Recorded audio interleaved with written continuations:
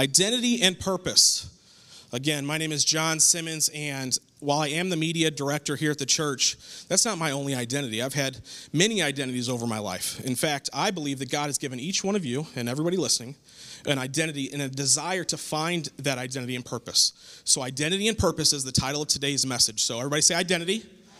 Everybody say purpose. Identity and purpose is the goal of the message today. So let's talk about the different identities that I was searching for in my life. Let's talk about 5-year-old Johnny Simmons. What do you think he was doing? Oh, my little man, you see him? Look at this guy.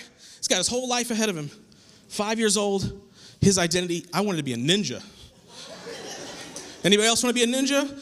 Karate Kid came out, Daniel LaRusso, I was ready. I was ready to take after my favorite movie star, but it didn't last because as I grew older, my identity changed. My desires in my heart changed, and then I wanted to be a rock star. Did you guys know that? Look at this guy. Oh my goodness, what am I doing showing these pictures? Teenage Johnny Simmons got a guitar at the age of 12 years old. It was the best Christmas gift I ever got in my whole life. I had been begging Mom, can I please get that guitar? Can I please get it? And boy, it was underneath the tree that year. 12 years old, got that guitar. I played that guitar every day for the next 10 years or so. It was my identity. I knew that I was going to be a rock star. Okay, that's the truth of it. But eventually, as I got older, and you start getting away from things, you start looking at different things in your life, eventually I decided, well, maybe I don't want to be a rock star anymore. Maybe I want to be in radio. And so I went to a trade school for radio right here in St. Louis called Broadcast Center. Everybody say Broadcast Center? They told me all the things that I needed to know about going on the radio, but what they didn't teach me was about identity. They taught me the skills to do the thing that I needed to do, but they didn't teach me the heart part about why I was doing the things that I was doing. Everybody say identity and purpose. That is the message of today. We are trying to discover who we are in Christ. And so for me, I chased a lot of identity long before God showed up in my life because as a radio guy, eventually I decided that that wasn't what I wanted to do either. What happened next? It was a tough road because in early 2000s, I saw on TV, ESPN, something called the World Series of Poker. Anybody ever heard of Texas Hold'em? Texas Hold'em, yeah, Texas Hold'em. It was the game of the year that year because a man named Chris Moneymaker, this is his real name, can't make this stuff up, he turned $40 into $2.5 million playing a poker tournament in Las Vegas. This was an inspiration to me as a young man in radio, trying to find my identity and purpose. And you know what I said? Hey, I got $40. Right? Anybody else got $40? Turn this into something, right? So my new identity as a young 20-year-old became, I want to find and become a professional poker player. And so I went to Las Vegas for my 21st birthday. I fell in love with the atmosphere, the love of putting on your sunglasses and bluffing the pot and going all in and scooping some of those pots and stacking your chips up. This really spoke to what I needed in my heart, which is just to wake up and do something with my life. Now, little did I know that doing these things were going to cause destruction, chaos, frustration, anger, bring me to a place where I was almost ready to take my own life. 10 years, I sat in addiction trying to chase the dream that young boy saw when I was 20 years old and I saw that guy win all that money on TV. Identity and purpose. I believe that God has an identity and a purpose for each one of us, but it's hard for us to understand that when you don't have Christ. You're searching for things that you don't understand how to get there. You're searching and trying to find your own mental ability to answer the question, what is the life I'm meant to have? And for me, I wasn't finding it. I was broke. I was a loser. I lost relationships, friendships. My family didn't want to talk to me because my addiction, my 10-year-long addiction, caused me to burn bridges, caused me to lose money. In my early 20s, I had to file bankruptcy. I lost over $500,000. And by the time I was 30 years old, I woke up and I thought back to little Johnny, little guitar. You see here, I used to work at the casino too. This is what depression looks like, by the way. For 10 years, you couldn't find a picture with me with a smile on my face. This is me at the racetrack, my beer, my cigarettes, ready to go. This is what the old John used to look like. New John. Okay? But how did I become the new John, right? At the end of at the end of this, I woke up and said, God, what is the life I'm meant to have? Because I'd never talked to God before, and I was suicidal and very angry with what my life had turned out to. So I sat on the edge of my bed, cried out, God, if you're real, I need you to show me a future and a hope for my life because I just don't have one anymore. And in that moment, I heard this thought, the kingdom of heaven is upon you. The kingdom of heaven is upon you. And I heard this, and this was a unusual text, unusual wording, unusual thought. So I ran out of my room. I thought I was going crazy. I thought that all my depression and all my frustration and anger, I thought I was starting to hear voices. And so I ran out of the room. I was like, I got to get out of here. But then what happened? I ran into my living room where I was staying, and this called to me on a shelf. This is my dad's Bible. My dad died when I was 12 years old, heart attack. This was one of the things. He gave me his watch and his wedding ring. Still wear them today. I never opened this Bible, though. Never, not once. But I opened it up that night, and I got a couple sentences down, and it said, repent, for the kingdom of heaven is upon you. That same thing I just heard in my mind a moment ago was now speaking to me on the pages of this book. And I felt this warmth come over me that I cannot describe to you. It's just like a blanket of warmth. And I knew in that moment that God was talking to me and he was real. I began to read more and more of what this book said. And all I could think of was all the people who told me the Bible is a book for old people. It's a book of rules. You can't even read the thing or understand it. In that moment, I was having the exact opposite. Those words were jumping off the page into my heart. So that night I cried out to God, God, I messed up. I've been gambling. I've been doing all these things that I wanted to do. I haven't done nothing you wanted me to do. And so I just felt, as I prayed, I felt all the weight of a decade of addiction and frustration and anger start to slip off my shoulders. And that's a lot of weight, guys. It felt very freeing. And so I began to dive into my word. And that's what allowed me to get on a path that we're going to talk about today, identity and purpose. So that's how I used to be. That's how I got to a place where I could ask God what his plans for me are. But let's look at God's word to show you that everybody has a plan from God. Ephesians 2:10. For we are God's handiwork, created in Christ Jesus to do good works, which God prepared in advance for us to do. Remember, Ephesians is the book that I've used from God to be able to talk about God's plans for our life. For we, say we, are God's handiwork, created in Christ Jesus to do good works, okay? So first thing that's got to happen when you're doing good works is you have to have Christ Jesus, right? So Christ Jesus, if he's not in your life, finding your identity and your purpose is going to be very, very, very difficult. And so as I went on a journey to discover what God's plan was for my life, and it took a lot of steps and a lot of things had to happen. I'm going to share some of those things with you today. He taught me three things. And in 2013, God told me I was going to tell other people how to write God's sentence for their lives. A couple years ago, the book came out. God has a sentence for your life, and this is what we're talking about, some of the lessons in this book today. But before I wrote the book, I had to live the book, right? I had to discover what it was that I could tell other people to do. And there's three things that I'm going to share with you guys today, 3 points, 3 takeaways that I want you to leave with. When you're leaving here, you're going, what was that message about? Passion, vision, and faith. Say it again. Passion, vision, and faith. You need a passion for God. You need a vision from God, and you need the faith to walk it out. I'm going to say that one more time. You need a passion for God, a vision from God, and the faith to walk it out, okay? So there's 3 things that you can do to discover God's sentence for your life. You might call it writing God's plan for your life. You might call it finding what God has for me, his identity, his purpose. It's the most important thing, I believe, that we can find as believers outside of salvation, because so many people, once they get saved, don't know what to do next. And this is what to do next. Pastor Aeneas talks about purpose. He says, where purpose is not known, he says, what does he say?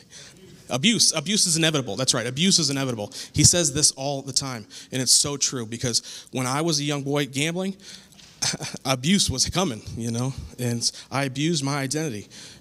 And what happened was I lost all that money. But I eventually said, God, what is the plan you have for me? Passion, vision, faith. So I walked out. What is passion? What is passion? There's 2 definitions here on the screen about passion. Number 1 is a strong or a powerful emotion. There are 4 definitions in the Bible that talk about strong or powerful emotions. They are love, hate, joy, and anger. The way that I describe this in terms of how we walk out our identity is that strong or powerful emotions help us make life-changing choices. Those things allow us to then walk out God's plan. Because let me tell you something, if you're going to walk out God's plan, you're going to have to make a life-changing choice. Okay? Second definition, and the one we're going to spend the most time on here on passion, the suffering works of Christ on the cross. Everybody say passion. We're trying to find a passion for God. Do you think Jesus had passion? I'm going to say that he did, because it's where we get our term, the passion of the Christ, right? When he died on the cross for us, he showed us an example of passion, so much so that they defined the word after him, okay?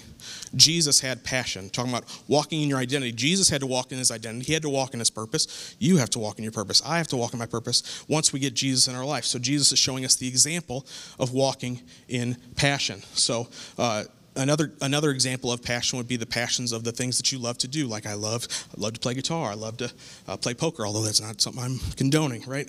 You love to do those things, and they cause you to make life-changing choices. So here we go. We need both a passion for God and passions from God. So when we talk about having a passion, and we look at Jesus as the example, the best example that he gives us is when he's in the garden getting ready to go be crucified on the cross. And he goes, and all his friends are asleep, and he goes off to pray, right? And he says, God, can you take this cup of suffering from me? And this was one of the first things that I remember thinking in terms of Jesus walking out his purpose. Why did he ask twice? Why did he go back? Because we all think Jesus knew exactly what to do all the times. And it confused me a lot as I'm reading my Bible, wondering, well, why did he go back a third time and say, God, can you please take this cup of suffering from me? Can you please take it? And it made me think, as I'm talking about purpose and identity, that Jesus heard from God that, no, I'm not taking this away from you. You need to go on the cross. You need to die for mankind and the sins of all man. You need to go and do that. And Jesus had the faith to go and step out and do that. He was both God and man, right? But in terms of finding our identity and our purpose, I think Jesus didn't sin. Well, maybe it's all right to go to God and say, God, are you sure that we're supposed to be doing this? Are you sure that this plan is from you? Are you sure that the thing you're asking me to do is what you have for me? Because sometimes when you're trying to walk out your purpose in life, you're going to have questions. You're going to wonder if you're doing the right thing. You have seasons where nothing's happening, nothing at all. For me, finding passion was about finding a passion for God. So what Jesus did in that prayer at Gethsemane, and as he died for our sins, he showed that he had so much passion for God. And this is the best part. He had so much passion for God, he was willing to do whatever it took, go wherever he was called, do whatever he was asked to do, because he loved God. Strong or powerful emotion. He loved God so much, he was willing to do whatever he needed him to do to fulfill his purpose. How many of us are willing to say, I'm ready to do whatever it takes, whatever you want me to do, Lord, wherever you want me to go, whatever your plan is for me, I'm ready to step on the boat.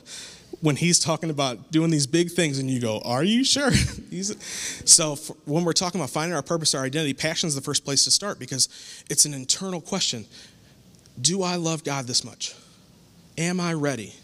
Because for me, as a young believer, when I first opened this Bible, and by the way, when I went to church for the first time, a couple months after I got born again, in September of 2012, I remember walking around with my Bible because I was reading it. I was getting stuff out of it. I loved my Bible, but I thought, this Bible is just for me.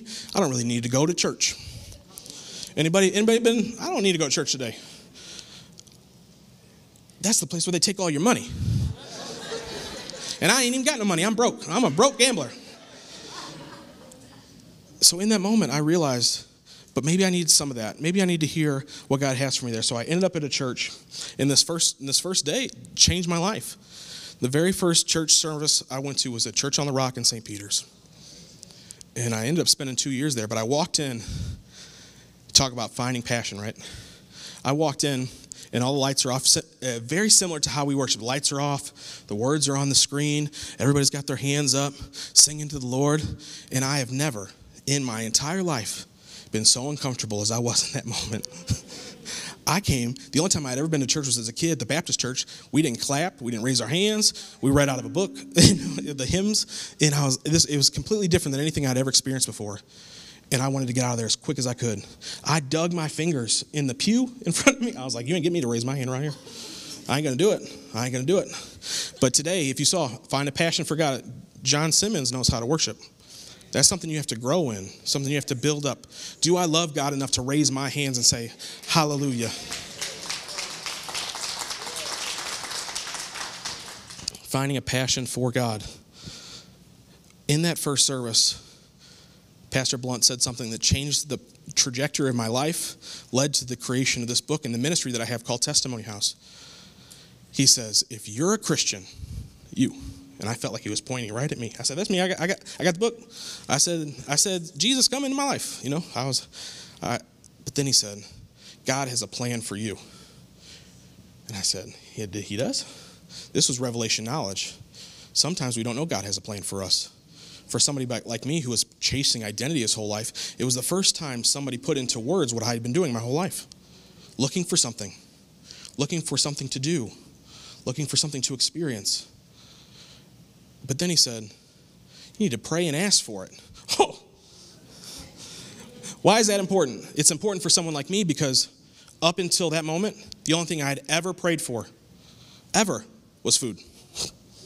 Lord, bless this food. Isn't that crazy? Getting taught something so simple could change my life, and I'll show you how. Jeremiah 29:11, this is the verse that he used. Everybody knows this one, right? Everyone. For I know the plans I have for you, says the Lord. They are plans for good and not for disaster, to give you a future and a hope. This is the prayer I prayed, by the way, on the edge of my bed. God, give me a future and a hope for my life because I just don't see one anymore. This is what he answered with. And we all know this one. We all know this one. But we're talking about prayer, and he says you need to pray and ask God for it. Why? Jeremiah 29:12, not often quoted. In those days, when you pray, I will listen. What days? Go back. The days where he has plans for you, right? I have plans for you. And in those days, when you pray, I will answer. So when you are ready to walk out God's vision for your life, what do you need to do? And what happens when you pray? He will answer. I want a vision for my life, God, because that's what started happening. I prayed every moment that I could think to remember. From that moment on, when Pastor Blunt said, you start praying and asking God for it, I said, God, what's your vision for my life? I got really excited. Not only did he have a vision for my life, but for me, God died on the cross for me. I can't believe that he also has something for me to do. If he was willing to die on the cross for me, aren't I willing to live my life for him? Right? That's what I thought in my mind. I was ready. I was excited. For the first time in my life, a light bulb went off. John, you have an important thing to do on this earth, but you have no idea what it is. No idea. But you got to pray, and I will listen. Lord, what is your vision for my life? Lord, what is your vision for my life? I got irritating. Lord, what is your vision for my life? Lord, and it's all I knew to do. He said pray. He said pray, and so I just kept doing it. 6 months. 6 months before God revealed that I was going to start a ministry called Testimony House. It's going to be a Christian learning center. I was going to share my story. How do I know it was God? When he finally told me, because he said, John, you're going to start a ministry.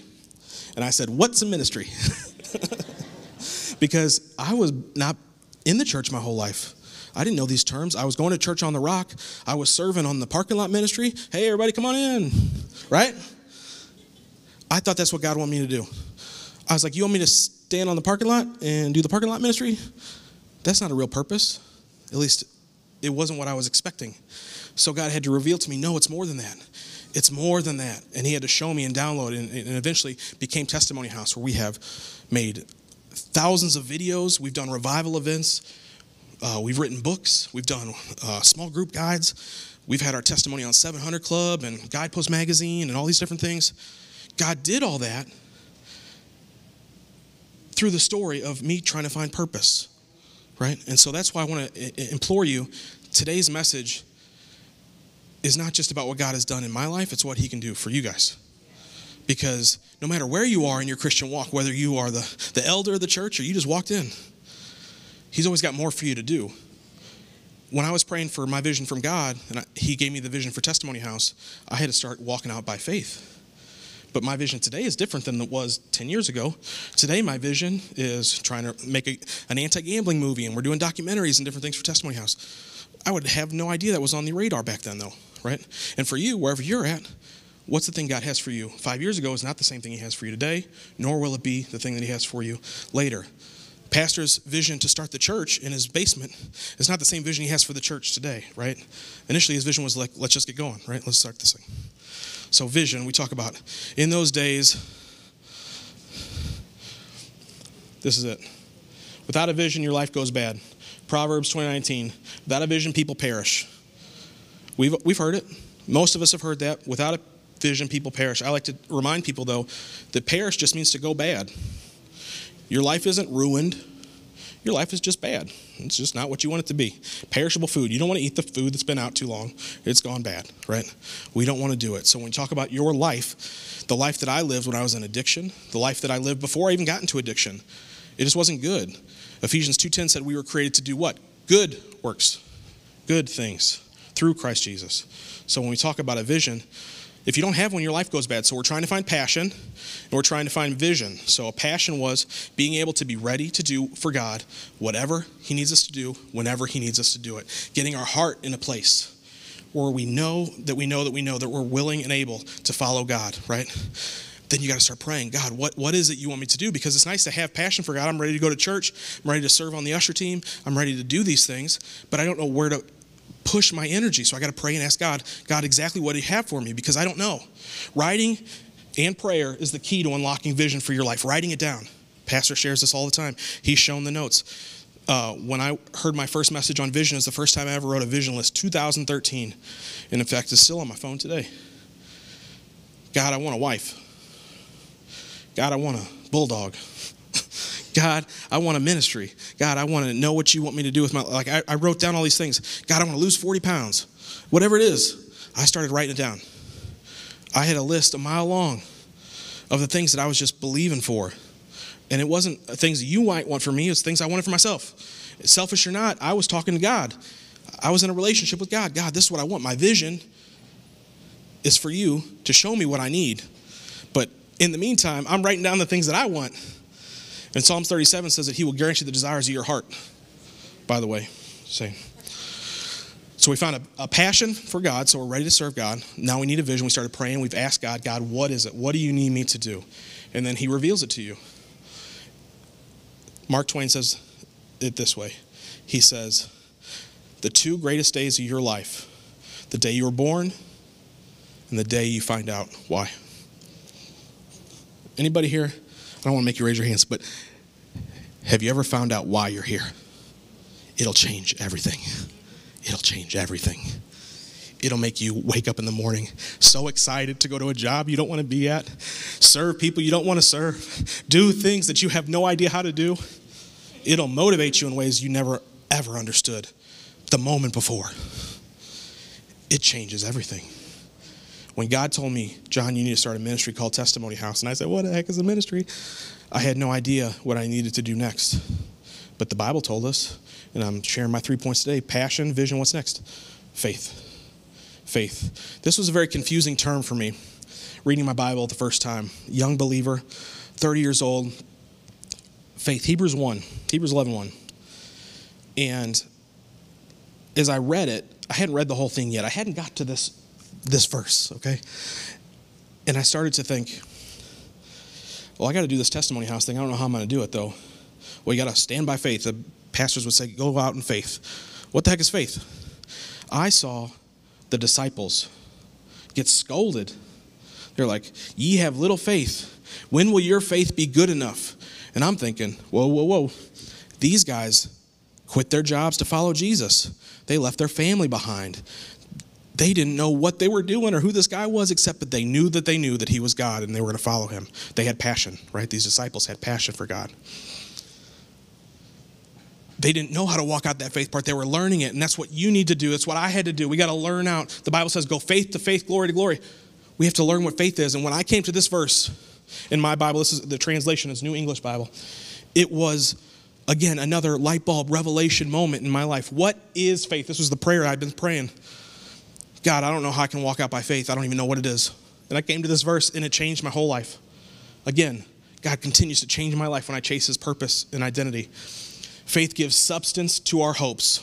substance. It's real. Your hopes become real. Your ministry idea becomes real. Your job idea becomes real. The thing that you want to create becomes real. The art that you want to make becomes real, becomes substance.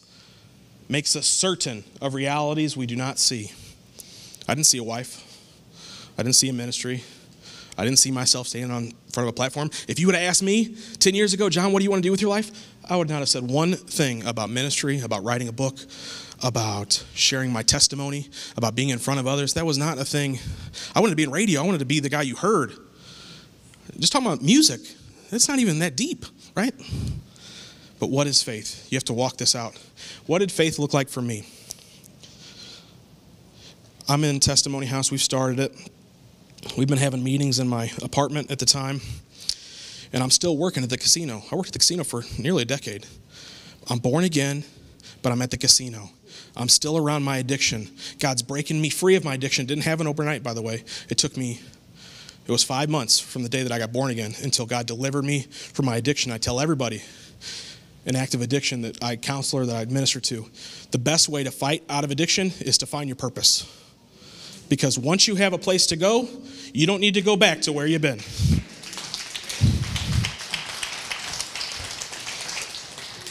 So what did that look like for me? Trying to walk out Testimony House. God eventually said, I need you to quit your job. All right. I was working at the casino. Debts a mile long. Like I said, I lost a lot of money. I owed a lot of people. Bankruptcy didn't wipe out everything. And then I got into sports gambling. That was another anchor on my body that allowed me to continue to lose even after I signed myself off of the boats and I couldn't even go in anymore. They'd arrest me to try and keep myself from doing the things I was compelled to do. He says, I need you to quit your job.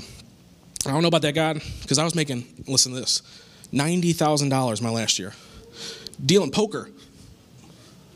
And that was like, I was working like 20 hours a week. I wasn't even working a lot. There was a lot of money back there. It was called the poker boom. You could become a millionaire, lose $1 million. And he said, you got to quit the job. But this money, it's all I knew how to do. For 10 years, it's all I'd done. What am I supposed to do? What am I supposed to do? Well, I've called you to start a ministry. I need you to step out in faith. What is faith, Lord? I don't know. Substance and hope and certainty. Well, okay. So on May 5th, 2013, I quit my job at the casino. I got baptized. I think we got a picture of that. Baptized at Church on the Rock. It's the day I quit my job. There I am. Ooh, new John Simmons right there. By the way, I got a job in radio years later, by the way. A Christian radio station here in St. Louis. This is the opposite of what depression looks like. So walk in your purpose.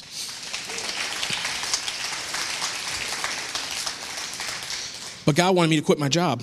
And that's a hard thing to do when you're making money and you got bills to pay.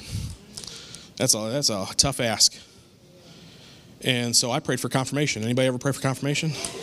Hey, Jesus, I'm going to need you to tell me. Yeah. And so there's these trucks. I don't want to belabor this time, but there's these trucks that drive on the highway, and they have Bible verses on them.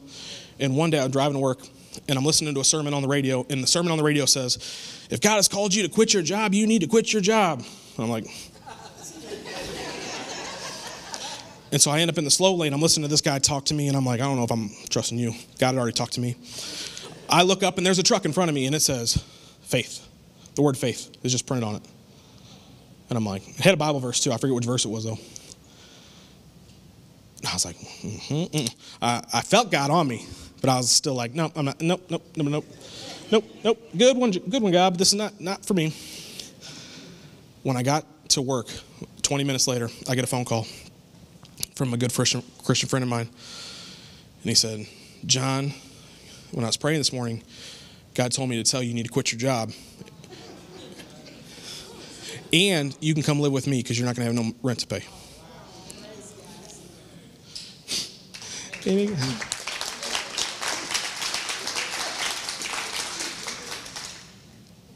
I walked in, I said, all right, I'm leaving.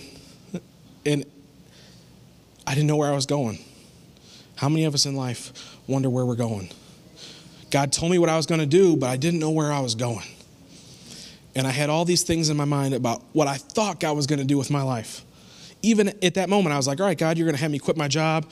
I got this little money from this 401k. By the time it runs out, I'm going to have a job doing some Christian thing, some church or somewhere I'm going to be making some money. I didn't make a paycheck for 18 more months. 18 months to learn how to live by faith. Because the first time my bill came due that I had no money for, that was a tough day. That was a tough day for me and God. I said, God, I've been living like you told me. I quit my job for you. You gotta come through on this one. I got my car notes due today. I don't have the money for it. I'm zeroed. I did this for you though. You told me to do this. And I heard him say, check your mailbox. And inside was a letter and a check. It said, we sold some furniture, heard you in ministry, here you go. And that became the first of many events that happened. We got a check. You can clap for that, but it gets better. Talking about I played poker, dealt poker, walking by faith. We got another letter in my mailbox from a poker player who I didn't know. After I'd left the casino and quit to start the ministry, other poker players and poker dealers started telling my story. And by the way, after I got born again and while I was at the casino, I started sharing Jesus with people. A bunch of my people that I talked to ended up going to church. One of them ended up at Megan's church. That's how I met her. Okay, that's my wife, by the way, my beautiful wife, Megan.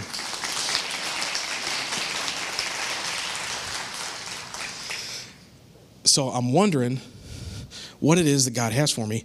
But when I'm at where was I? I lost my story. Does that ever happen to you sometimes? Yeah, oh yeah, the check. A check, and they said, we heard about your story. God wanted us to sow our tournament winnings into your ministry. I read the letter before I saw the check, and I said to my friend was standing there, I said, it's a big check, ain't it? And he just looked at me and goes. And I looked at that check and I cried. What is faith? Certainty of the hopes that you have. Substance. I could hold a check in my hand. What is faith? That check ran our ministry for 2 years.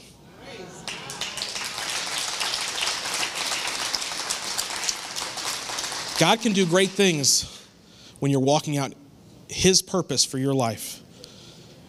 We don't always know how to find it. I'm trying to give you the blueprint. Where are you at in your walk? Do you need to find passion for God? What does that mean? It means get to church. Get in your word. Get in your prayer life. Get in a community of other believers. Do those things. Find a passion for God to where you get to a point where I will do it, God. I will do it. Maybe you're there. Maybe you've been at church. You prayed. You worshiped. You love God. You love God so much, but you ain't never had a vision. Jeremiah 29:12. When you pray, I will answer. It's time to pray and ask God, what is your vision for my life? What is the life I was meant to have? Ephesians 2:10 said we were created to do good works in Christ Jesus that He prepared in advance for you. Do you know that there's books in heaven with your name on it? Hebrews 11, we're going to go through this real quickly. God has a sentence for your life, okay? I want to show it to you in a tangible way because it's not just you. It was everyone who we've heard a story about in the Bible. John walked by faith, but what else happened? It was by faith that Abel brought a more acceptable offering to God than Cain. They're walking by faith. Who was Abel before that?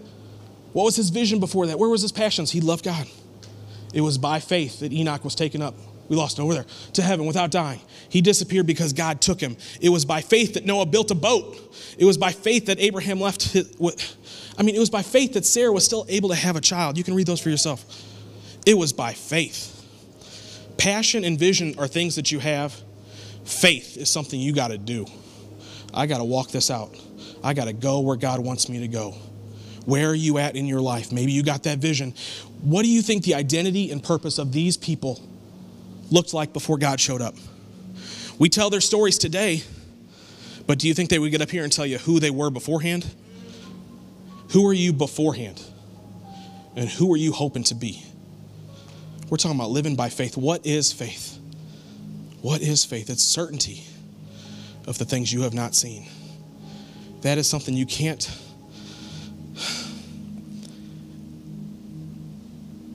It's hard to walk in. But what it looks like is this. You got your vision. I'm going to go. I'm going to do it. What has God called you to do? If he hasn't called you, again, we just pray and ask for it. But let's say he gave it to you. I need you to write this book. I need you to believe for healing. I need you to trust me to start that business by faith. Let's take the step. Let's go out and do it. But I ain't got enough money, God. I didn't either. I have never read my Bible all the way through. Start a ministry. I still work at the casino. Go tell people how to get free of addiction. What is faith for you? I'm not where I want to be, God, but what can you do while you're there so that you can get ready for the thing he's going to call you to do?